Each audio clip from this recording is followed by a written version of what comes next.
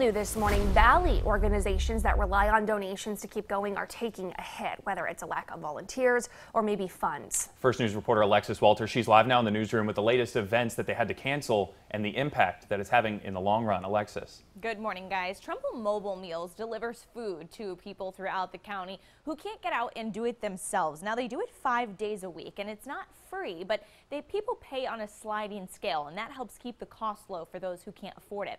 They hold a few fundraisers all throughout the year to help cut down on that cost for people who can't afford that food. But you can likely guess, because of COVID-19, they had to cancel this year's fundraisers, several of them, both the Edward C. Taylor Memorial March and their Jim Economist Memorial Golf outing. So I talked with the CEO of Mobile Meals about what this could mean in the long run. She told me these funds will need to come from somewhere else in order to keep the cost low and to keep the people they have on staff running this business. But that could mean, like a lot of others have done, taking all of their events virtual.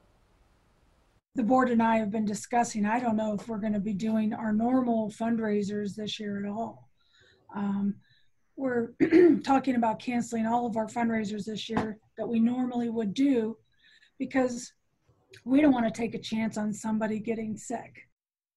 Well, it isn't just money that's lacking either, it's volunteers. When COVID started, they cut back to delivering food just 1 day a week. But now, as they're getting back to delivering 5 of the 7 days, they need more volunteers to drive.